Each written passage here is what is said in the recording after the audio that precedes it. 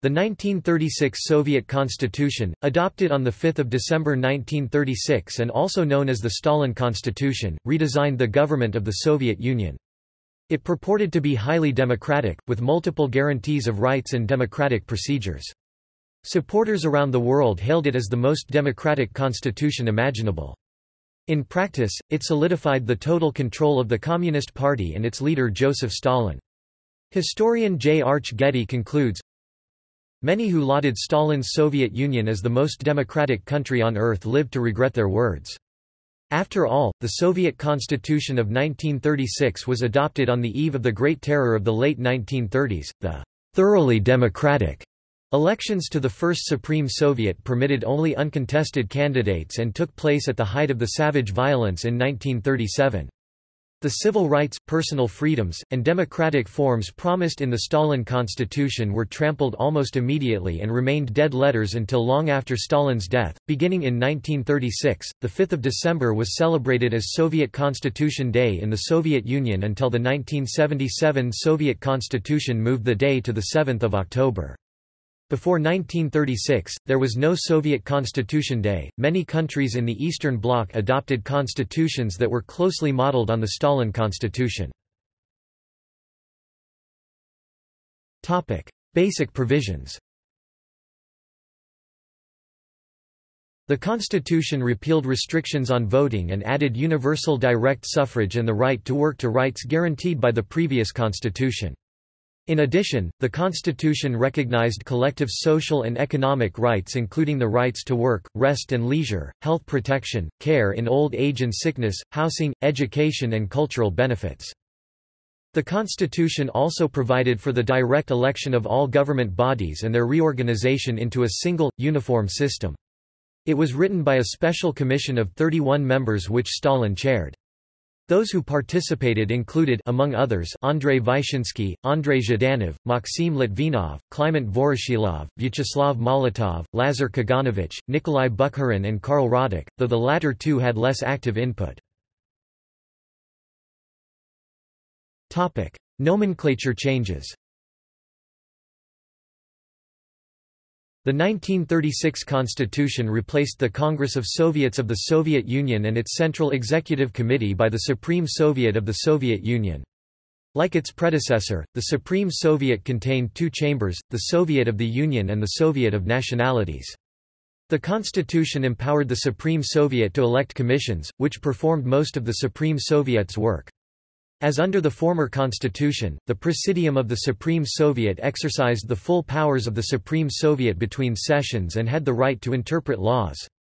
The chairman of the Presidium of the Supreme Soviet became the titular head of state.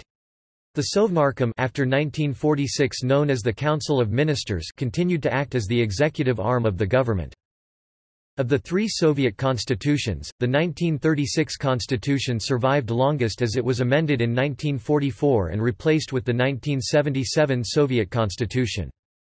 The names of all Soviet republics were changed, transposing the second, Socialist, and third, Soviet, or e.g., Radianska, in Ukrainian words. Leading role of Communist Party.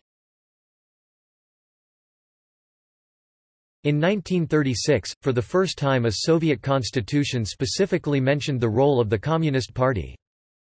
Article 126 portrayed the party as a vanguard of the working people in their struggle to strengthen and develop the socialist system and representing the leading core of all organizations of the working people, both public and state. This provision was used to justify banning all other parties from functioning in the Soviet Union. Soviet portrayal and liberal criticism. The Constitution provided economic rights not included in constitutions in the Western democracies. The Constitution was presented as a personal triumph for Stalin, who on this occasion was described by Pravda as "genius of the New World, the wisest man of the epoch, the great leader of communism." However, historians have seen the Constitution as a propaganda document. Leonard Shapiro, for example, writes, The decision to alter the electoral system from indirect to direct election, from a limited to a universal franchise, and from open to secret voting, was a measure of the confidence of the party in its ability to ensure the return of candidates of its own choice without the restrictions formerly considered necessary. And that a careful scrutiny of the draft of the new constitution showed that it left the party's supreme position unimpaired, and was therefore worthless as a guarantee of individual rights.